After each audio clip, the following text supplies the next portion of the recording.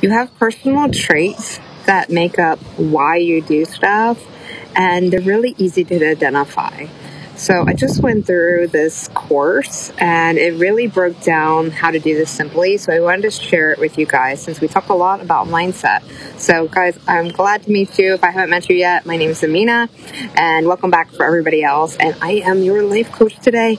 And what we're going to talk about today can really pinpoint how you're going to build connections with others, how you can even find these traits in yourself and improve on them. Use them as your strengths, but also if you do want to change, if you want to evolve, you can have a roadmap on how to do that. So we're just going to go over a few of them today.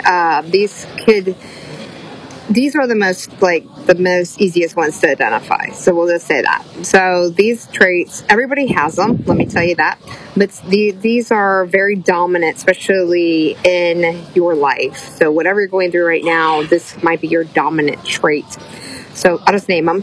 One is strength. You just like to be perceived as strong. A lot of your conversations, you're talking about how strong you are, how you're a protector, how you won't let anybody do anything to you or your family. Number two is where you are goal focused, where that's the only thing that matters. You are self-goal focused. It's all on yourself. You feel like you have to take the lead. You have to lead others to that goal.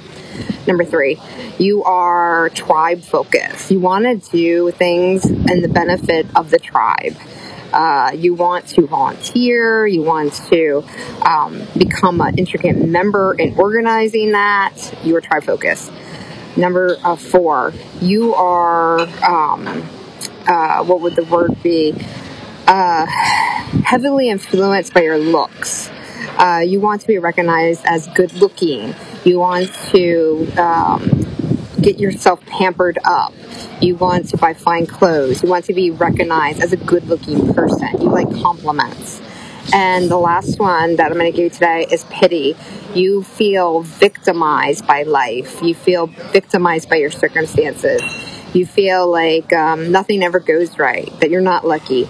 And I want you to use that one also. That one's the hardest one to really find any good from, but it can be good in the aspect that you might be more aware on what's going on in your life, and you can use that to change and be grateful for the life you have and just learn gratitude from that and really focus on what you want to do about it.